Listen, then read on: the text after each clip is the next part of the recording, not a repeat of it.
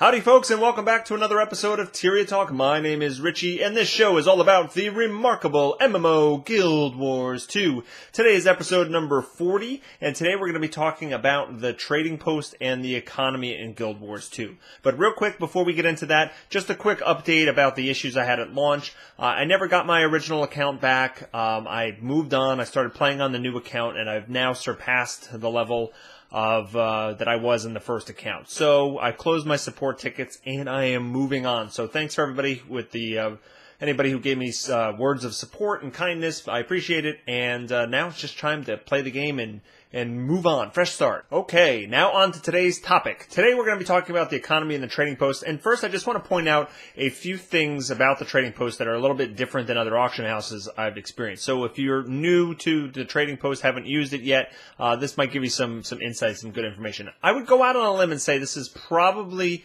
the most sophisticated auction house slash trading post kind of thing that I have seen personally in an MMO. There are some features to it that make it a little bit different.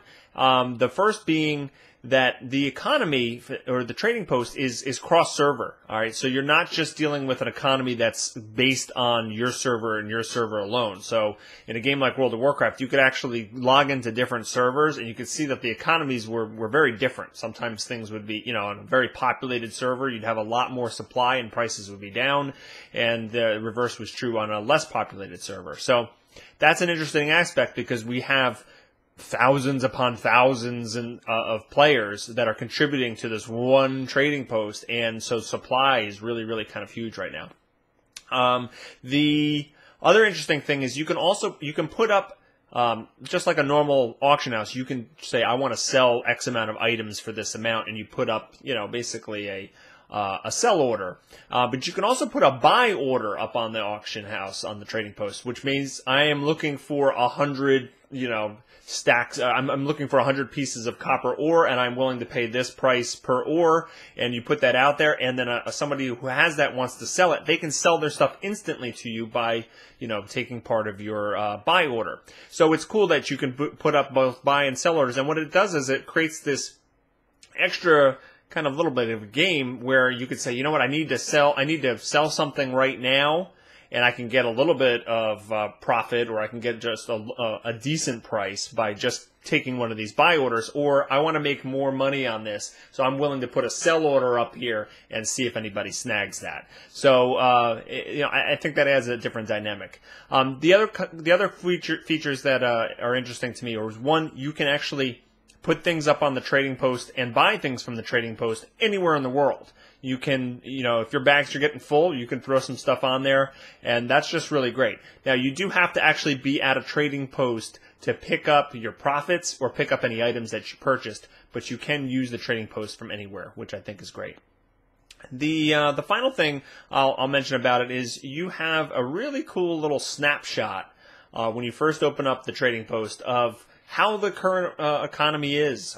What are the top traded items? You could see like the items that are going for the highest price, right? And you can also see the items that have the most are the most posted on the trading post, the most supplied on the trading post. Which ones are selling the most? And so you have a lot of extra information that auction houses in other games don't provide. Now, with all of that aside, there has been a lot of talk and forum posts and different things about, is the economy broken, and how are you supposed to make money with this and all this because the supply is so high. And it's interesting. Like I'm not heavy into I'm not an expert on economies, or I'm not an economist. So I can't offer a very highbrow explanation of how this all works. But I do have a lot of experience with economies and MMOs, and I think we're seeing some things that are a result of many different factors. One being that the game's just kind of launched, right? All right, so there's a lot of people that are farming materials or getting materials, and there's not a ton of gold in the game right now, right? Because we're only a couple weeks into playing. So the supply is obviously higher than the demand on a lot of these items, and that's leading to the prices being very, very low for certain things. Now, I do want to do a public service announcement real quick. Don't sell items on the trading post for 1 copper piece higher than they vendor for.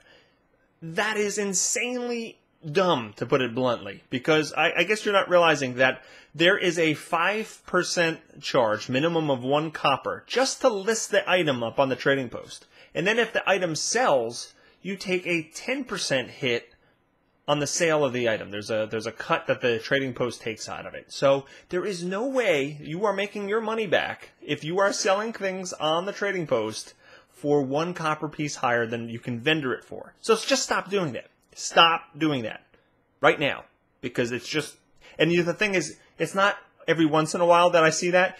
There are thousands and thousands of posts on there where people are trying to get that 1 copper piece higher than the vendor, and it's just not working. You're not making any money. You're losing money. So stop that. All right. So rant over. So the economy is at this kind of weird state right now because we're still in the beginning, and prices are kind of low on a lot of items. And I could see, like, I understand that some crafters, jumped in and they got their crafting all the way up to 400, and they're trying to put out these, put up these really hard to make exotics and stuff like that. And then they try to put it on the trading post, and they see that there's other people that are putting it up there at like a loss for the materials that it cost, or maybe just a break-even point in the materials, and it's kind of frustrating, right, for those players who think, you know what, this is a very difficult item to make. There aren't many people that can make them. Why are people selling them for so low?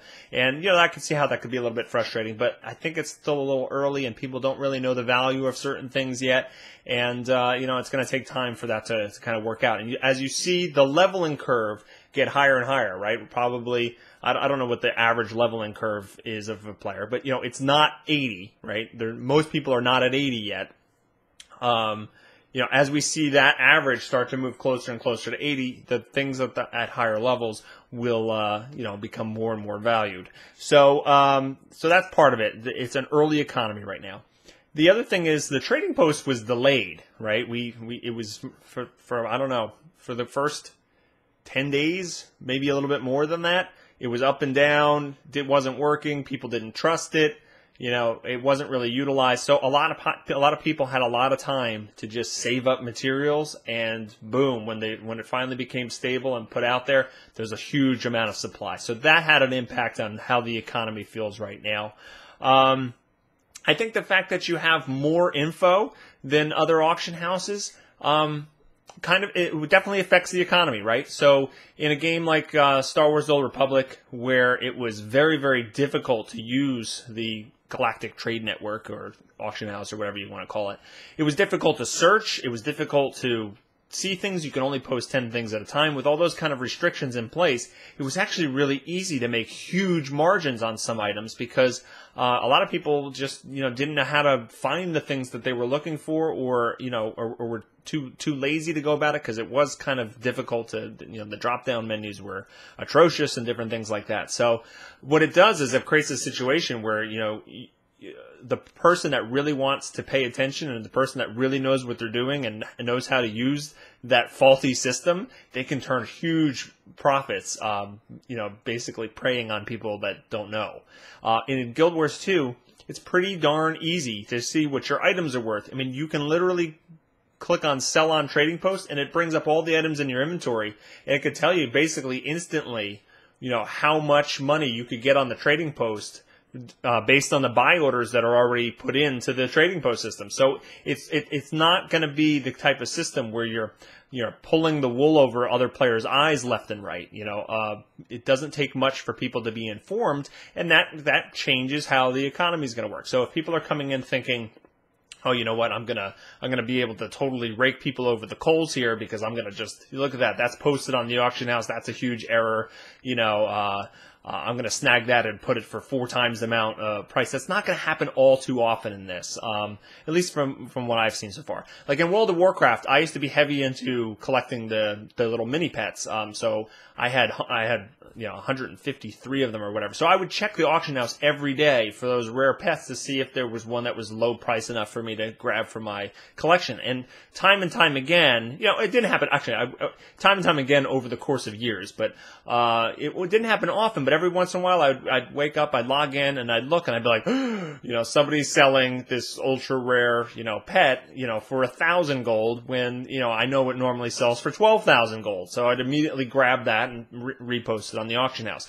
Those kind of situations may not occur in Guild Wars 2 that often. We'll have to see, you know, how that plays out, but I think the fact that players can see, I think the fact that it's a global economy will make it so that there's not often times where certain items are just totally missing from the auction house. So when somebody's going to post it, they actually have a reference point. They'll see what other people are selling it for, you know, and I just think with the information out there, you know, it's going to be harder to make those huge, you know, margins on certain things. So, yeah, I think in general, the people saying that the economy is broken is probably way off. I think it just works differently than other games. I think it's going to take time to mature. This is a really interesting phase of the economy because the game's just recently released, and you will see items totally changing based on the average level of the player base. You know, I think, you know, what we've seen, like, for example, a lot of people leveled up and they got into like the 15 to 25 zones before their crafting disciplines were at the level where they were using the items they were getting. So iron ore and softwood logs and that second tier of items, there was a huge supply of it, and not many people were using those items because their crafting disciplines were still using the level 1 mats. But you know, that changes over time as the average level base goes up. The demand and the supply for different things will actually shift. So there are definitely ways that you can go in there and find your little niche, find something that you know where, you know, the materials are cheaper than the end product, and you can actually turn, you know, a profit in there. I know that there are people doing that out there.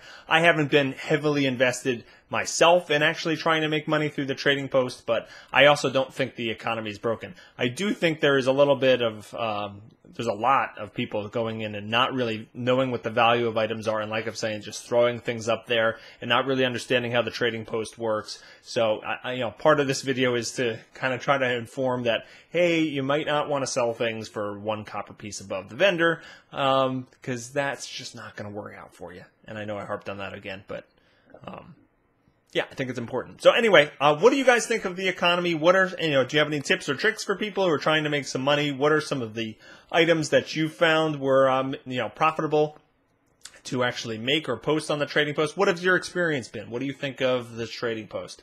Let me know what you think. Post it in the comments field below. And that's going to be all for today. Please subscribe to my YouTube channel so you can be notified when future videos are released. Give me a like, give me a favorite, and you can contact me on Google+, Facebook, Twitter, and Twitch. And I'll put all that information on the screen. Yeah. So thanks everybody, and I'll talk to you later. Bye.